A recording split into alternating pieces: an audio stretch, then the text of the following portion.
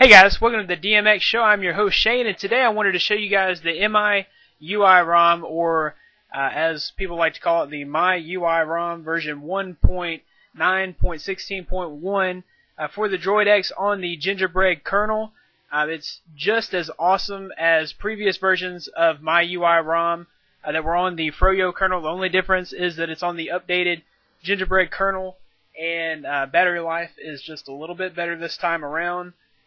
Also, there have been a ton of bug fixes, so this ROM is completely usable for like your daily driver ROM. So the first thing I want to do, guys, is show you how to install it, and then after the installation, I'll give you guys a quick review.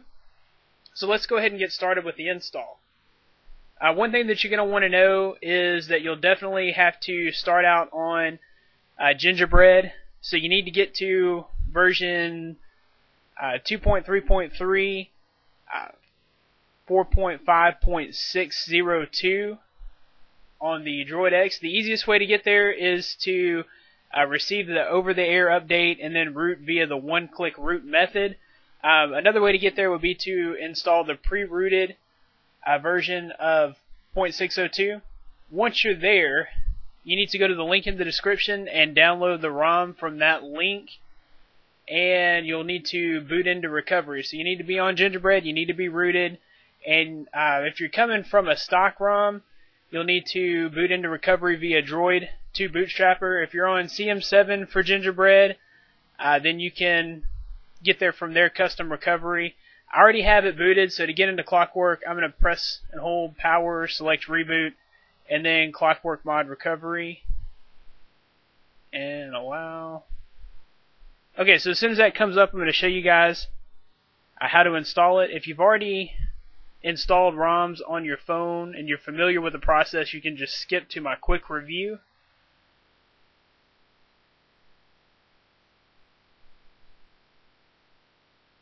And there is a lot to review about this ROM. It is chock full of features, but for now we'll go ahead and install it. What you want to do is, once this menu comes up, first thing you want to do is go to Wipe Data Factory Reset and select that. We're scrolling through the menu with volume up and down, selecting with the camera button, and going back with the back button. So we'll select Wipe Data Factory Reset, go down to Yes, delete all user data. It's already installed for me, so I'm going to go back. Then you're going to go to Wipe Cache Partition, select that, and then go down to Yes, Wipe Cache, and select that. I'm not going to do that now. I'm going to go back. And then you'll go to Advanced and Wipe Dalvik. And then go down to Yes, Wipe Dalvik. Once that's complete, you'll go to Install Zip from SD card. Select that. And then you will choose Zip from SD card. And if you've downloaded it directly to your phone, it'll be in your download folder. I had issues the other night downloading it directly to my phone from the MIUI server, so I had to download it to my computer first, and then pulled it over to my downloads folder on my SD card, and you see it there. It's MIUI.US Shadow 1.9.16.1. Make sure that you're installing 1.9.16.1. This is the bug-fixed version. The first version that was released had a battery bug where it would completely drain your battery and it would not accept a charge. So you want to make sure that you download the 1.9.16.1. If you follow the link in the description, that's the version that you'll end up with.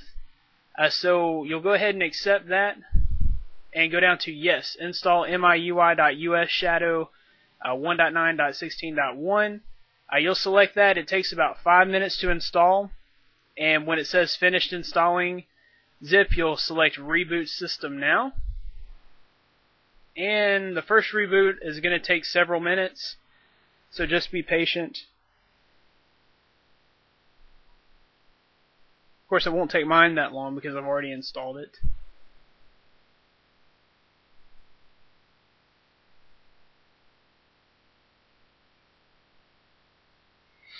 And the boot animation that you see here is a custom boot animation. That's one of the great things of MIUI, is you can change boot animations, themes, just about every setting you can change on the fly.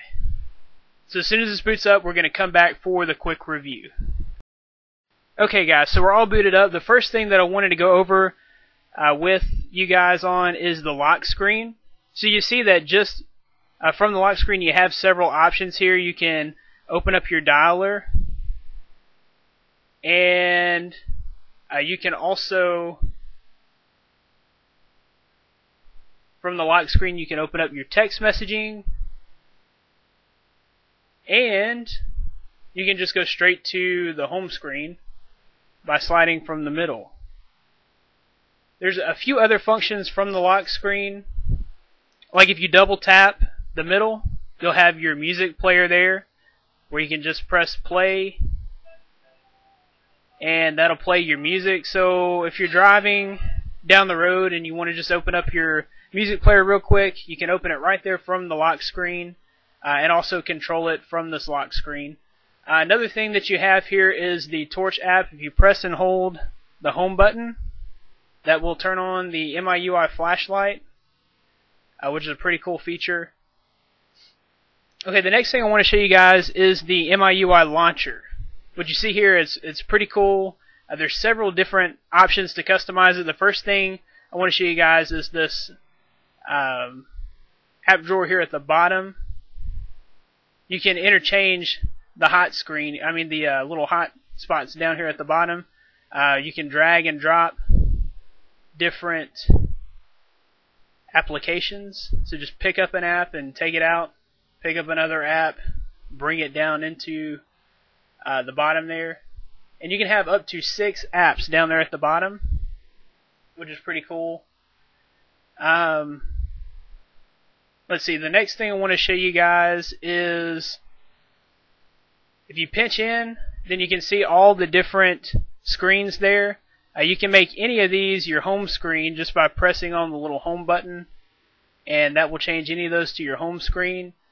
You can also add screens from there and also take screens away. And you can also interchange those screens as well.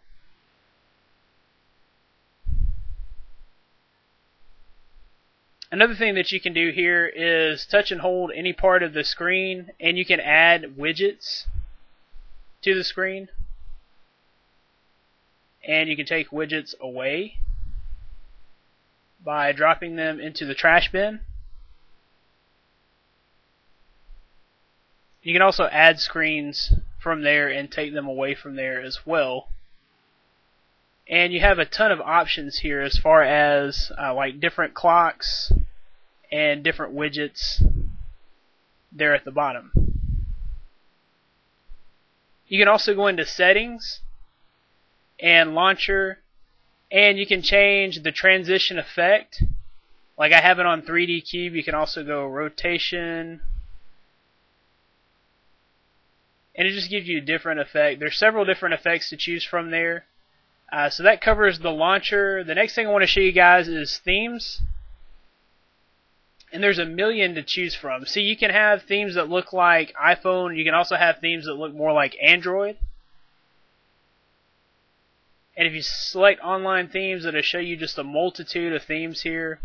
One thing that's great about these themes is you can pick and choose what parts of the themes that you actually want to apply and what parts you don't want to apply. And they give you a preview of all the different parts of the theme there. You see all the different things that are themed when you drop down. You can check the ones that you like if you like the framework, you can check that, or you can uncheck it. You can check the lock screen, the icon, SMS, the wallpaper status bar, and we'll just click apply, and it will apply those settings.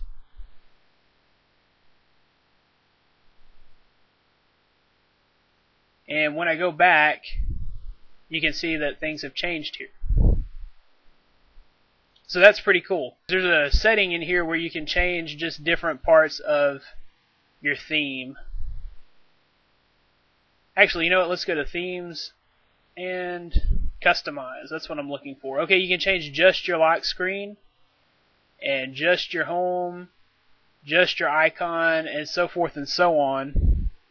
And you can change just your boot animation and go to online boot animations. and there's several to choose from. The customizing on this ROM is unlimited. I mean, there's just no limit to the amount of customizations for this ROM. In fact, I sat here the other day and looked at just ringtones for about an hour because there's so many to choose from. And that's what I really love about this ROM, is that you can customize it every day of the year, and you'll never find the same thing. I mean, you'd have a new ROM basically every single day. And that's what's so cool about it. So there's a few apps that are included here, like the camera app. If you press the arrow there, you see that you have different effects that you can use. Like there's a green tint, blue tint, several different effects. There's an anti-shake and a video there as well. Also on the music app that it comes with,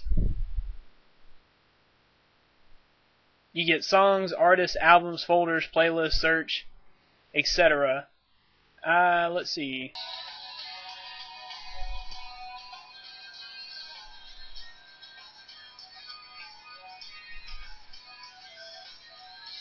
You have, I'll turn down the volume here. It's pretty cool because you can see that there are lyrics there that you can choose from. Or if you touch it, you have just the little array at the bottom. But I thought that was pretty cool about the music app, is that it has the lyrics there. The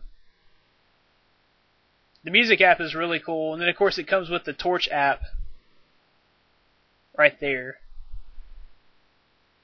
which you can also get from the lock screen. So there's just a ton of customization here, guys. And it's very fast, very quick, like always with CM7 style ROMs. You're going to get absolute performance out of it. And then, of course, with it being on the Gingerbread kernel, you're going to get better battery life than you would have on the Froyo kernel CM7 style ROMs. Plus, you're going to get better call reception because you have the new baseband as well. So that's my quick review for MIUI. Get it at the link in the description. Check out droidmodderx.com for all the latest in ROMs, hacks, and mods for your Droid X. Also follow me on Twitter at droidmodderx with an E, not a 3. And subscribe to the channel. Thanks, guys. Intoxicated.